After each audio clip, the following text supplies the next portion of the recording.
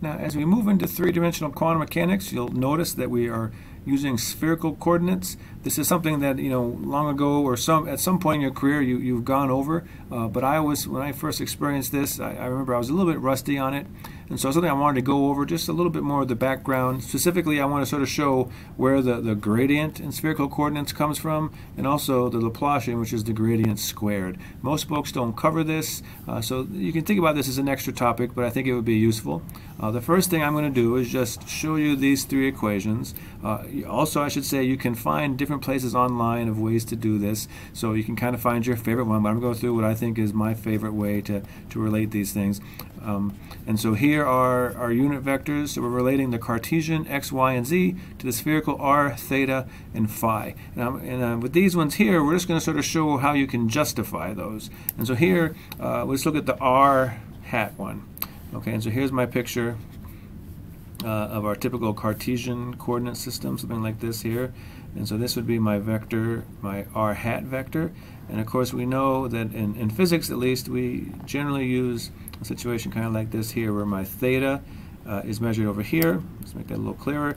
And my phi is measured down there from the x-axis. So theta from the z-axis and x or phi from the x-axis. And so let's just do something here. Let's take this thing and let's just imagine that I've moved my r hat vector so that it's exactly on top of the y hat vector. All right, and so what should happen is that this equation should give me what I expect. And so let's just go through and make sure that that works. So here, if I did that, then I'd be using the particular case where theta is equal to pi over 2 and phi is equal to pi over 2. So basically all of these guys here are going to be evaluated at pi over 2. And of course we know that a cosine pi over 2 is 0, so that one would go away. That one as well. Sine pi over 2 is 1, and so we get exactly what we want, the y hat. So you can play around with this a little bit, convince yourself that it works for all the different axes. You can also do a similar thing for the theta and the phi if you want. And so once we have the r, so before we had the r hat, theta hat, phi hat in terms of x, y, and z, well, we can also invert that and set these up here so that we have the x, y, and z in terms of the r, theta, and the phi. All right, so once we have these, then what we can do is just go back to our definition of the gradient. So here's the gradient in Cartesian coordinates, and again, we want to kind of show how we get the gradient in spherical coordinates. And so what I'm going to do is take these equations we just found here and plug them in. All right, so literally I'm just plugging in these last three equations in over here into what I have for the gradient. Okay, and so I'm going to go through, maybe check, make sure you like everything that I did. And then what I'm going to do is I'm going to take this is that same equation, and I'm just going to sort of correct it, or just sort of move things around so that I group the r hat terms, the theta hat terms, and the phi hat terms. So see here, this is the r hat term from this first piece, so it's sine theta cosine phi times d dx. This one here is sine theta sine phi times d dy, and then down here we have this term, the r hat term, cosine theta d by dz partial derivative. So you can check the other two, but I'm essentially just going through and writing this out in terms of the spherical coordinates. And so now we come here and we can look at this and sort of start to analyze this. And so let's just look purely here at the r hat part of this. So this is sort of a key part. So again, I've just written what we had before as our r hat component of the gradient. And here are the relationships I have between x, y, and z, and then r, theta, and phi. So these are the relationships we have. And so what I'm going to argue to you is that what I have written here looks like this right here. Okay, or is this right here if I just sort of think about it in the right way. And so let's look here. So let's look at this derivative here of dx dr. So this is my relationship of x versus as the other functions. And so if I take dx versus dr, what do I get? Well, I get sine theta cosine phi, because you just have, it's a pretty simple relationship with respect to r. And so that pops right into here. So dx dr, and if you look here, it's the same thing for the other two, right? Everything times the r is a sine theta sine phi, and this is the cosine. And so I have this right here, All right, and now what I want to convince you of is that this is equal to r hat times the partial derivative d by dr.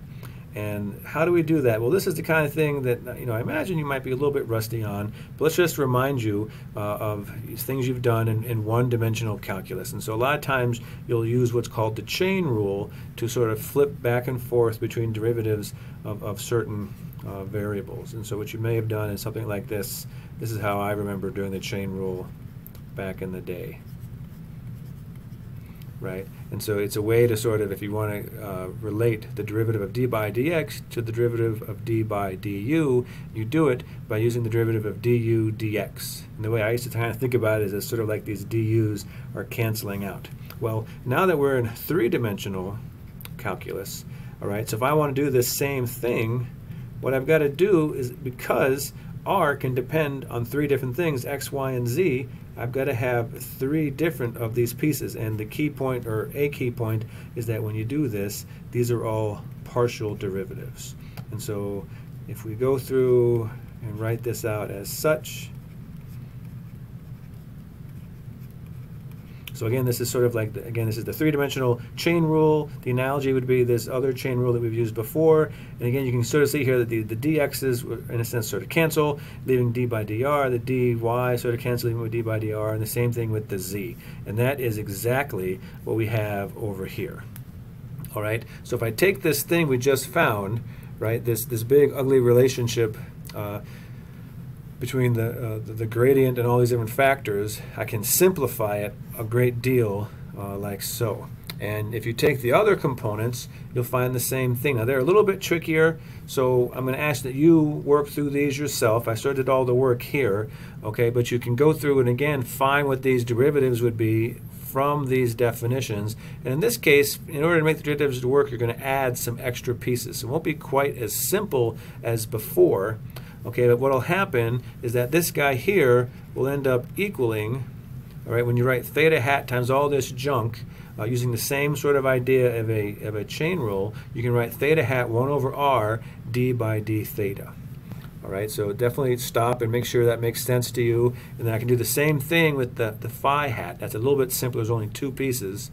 And so when it all comes out, again, here are the two derivatives. I'm just going to try to relate those derivatives to pieces over here. And when I do that, I come out with phi hat. This should be a phi hat, so I'll just make it a little bit better. Phi hat times 1 over r sine theta d by d phi. And so just to be a little bit more, give some more, a little bit more clarity, just to kind of show how this would work. So if I can rewrite this down here, so this is equal to the phi, so equal to phi hat. So what you're doing is you're multiplying by like an r sine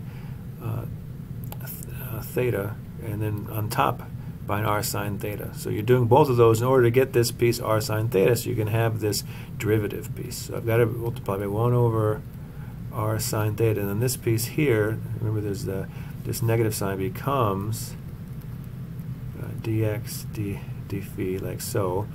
And so then this still then the d by dx, and then plus from this piece over here 1 over r sine theta, and then that derivative gives me dy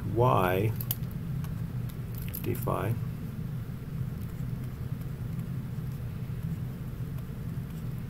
D by dy. And if you pull out the 1 over r sine theta, this again gives you your chain rule for the d by d phi. And so this leads us to our first sort of intermediate step, the gradient in terms of spherical coordinates. And so it's a little bit more complicated, and we end up getting these extra pieces in here, again, because this is a more complicated system than just the Cartesian system. So this is our first thing we're looking for.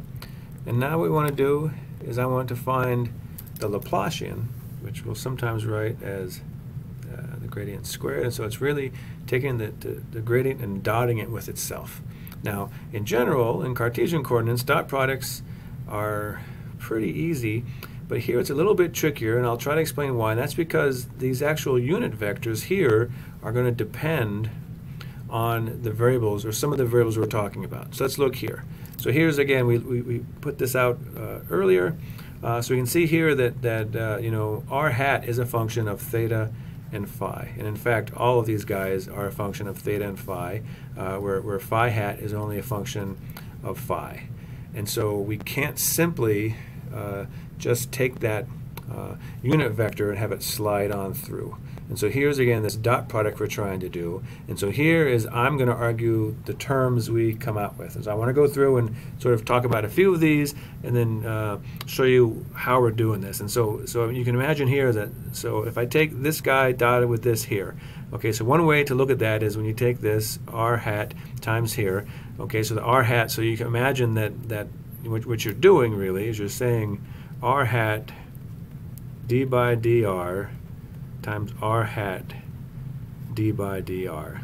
And so because you're taking this derivative, you've got to do this technically as a chain rule. You've got to, you know, take the derivative r hat times d by dr, and then take r hat times the derivative of d by dr. Now in this case, all of the unit vectors, right, we just talked about this, do not depend on r. So one term just automatically goes to 0, and what you'll end up with is this term where you have r hat dotted r hat, and then the second derivative of this here. So that would be the, you know, the pieces you would sort of expect from the dot product if you have a lot of experience of that from the Cartesian coordinates. And so you're left with this piece right here.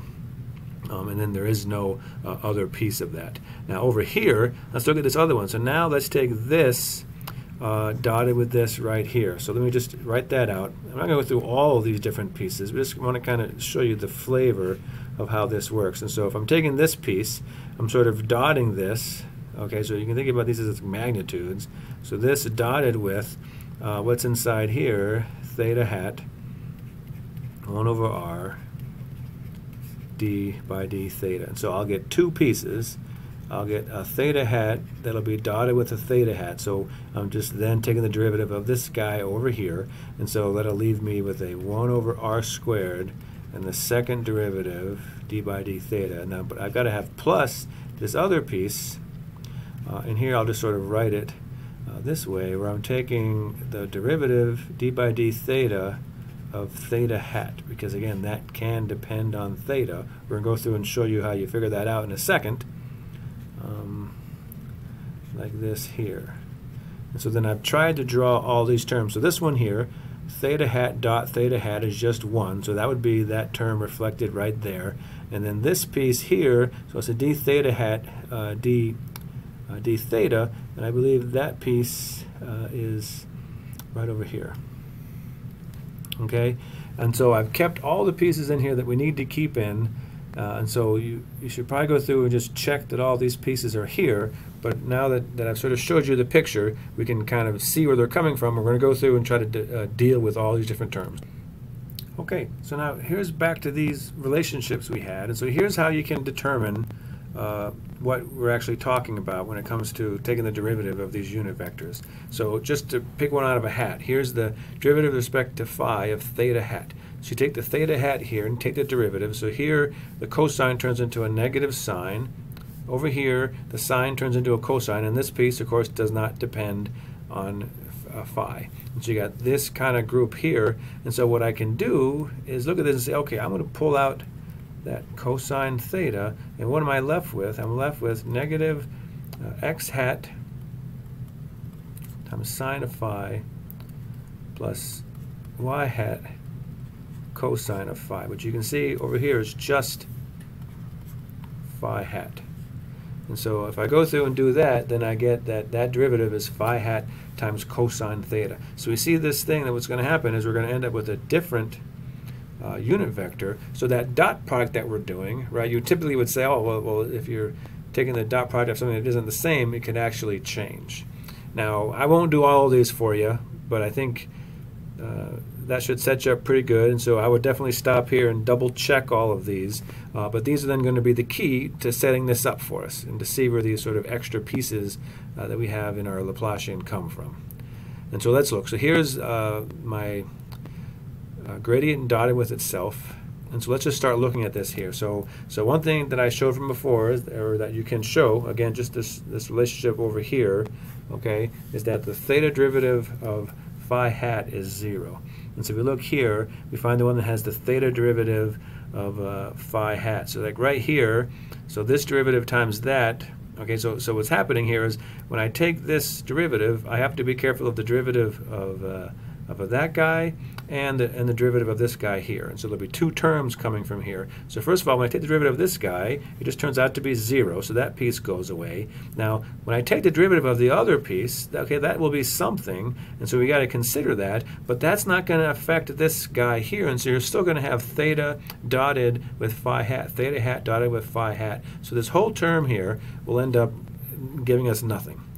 And so let's look over here. Here's another one, d phi of phi hat. So that's the one over here. That leaves us with a term that's r hat and theta hat. And so in this particular picture here, right, what I'm doing is when I multiply these two pieces together, okay, you know, I'm taking this derivative. Well, I come out of it with a r hat and a theta hat. Well, I'm still got to dot that with that phi hat. And so that comes out again being 0. There'll be no additional terms added from that piece over there. And then similarly, d theta of theta hat, okay, which would be this picture right here, gives me negative r hat. And so again, I'm still got to dot those two unit vectors together. So that gives us no contribution as well. And so that basically cleans this up a lot for us in doing this. And just to note too that, you know, so this piece here, this came from, you know, dotting the two phi hat pieces together. Okay, and so when I take the derivative of the other bunch, okay, I'm left with this term here. So these are our three terms that come from maybe the more traditional dot product, okay, when you're not worried about the fact that you can actually take the derivative of those unit vectors. And so our last pieces work out to be like this, and so we can show now that we can go through and get the Laplacian that we expect. All right, and so our last step, we've got a couple terms here to go through, and so let's go through them piece by piece. So here's these other derivatives that we found. So d by d phi of theta hat, which would be this guy right here, is phi hat cosine theta. So basically this little piece here is going to give me that relationship. So we write out what we have for the two dot products there. And so we got, again, so these pieces are sort of the ones that we've been carrying along with us since we first took this dot product. And now let's add these pieces. So now this turns into phi hat times cosine theta. So the phi hat dotted with that will give us 1. And so I'll have that term of cosine theta over r sine theta. Another factor of 1 over r d by d theta. So if I clean this up a little bit, I can write that as just downsquares of r squared d by d theta. So I've taken care of that term, so I can underline that. Now over here, d theta of r hat, this guy over here, is just equal to theta hat. So then this theta hat here at this point will all come out, and we'll get another term here of 1 over r, and so these two pieces will d by dr. And our final piece, so that's taking care of that guy, is now this one over here. And so d phi of r hat gives me phi hat sine theta. And so basically this is going to be phi hat sine theta, so this gives me plus, and again when it's phi hat, those two will dot together to be 1.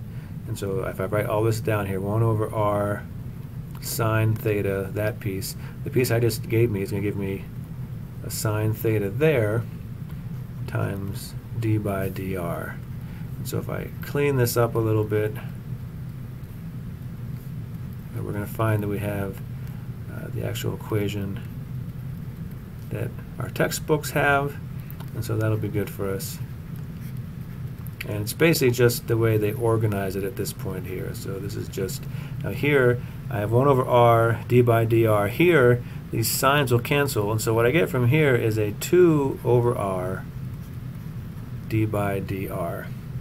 And our textbooks will generally write it, you know, in a lot of different ways, but a really common way that I've seen people write it will be something kind of like this here. So 1 over r squared d by dr, r squared d by dr. And so what this is a term that includes this piece and this piece, because when you take this derivative, you're going to end up having to do a product rule. And then you can do a similar type thing over here, like so. So writing this like here, and so we have a d by d theta, like so. And again, what this piece is including sort of this piece over here, and of course I forgot to include it. I'm sorry, but this piece over here too. So this piece includes this guy and this guy together, and the one piece I left out is this piece over here. So this piece, of course, should be written there, and that piece is the one that typically just doesn't, only has, it's basically the derivative of phi, and so it only has one piece. And so you'll typically see this Laplacian, this like that, written out this way here. All right, so again, I hope that helps. It can be really tricky, I think, getting back into the swing, or just getting into the swing in general of spherical coordinates, but we'll work a lot of this in class too. Thanks.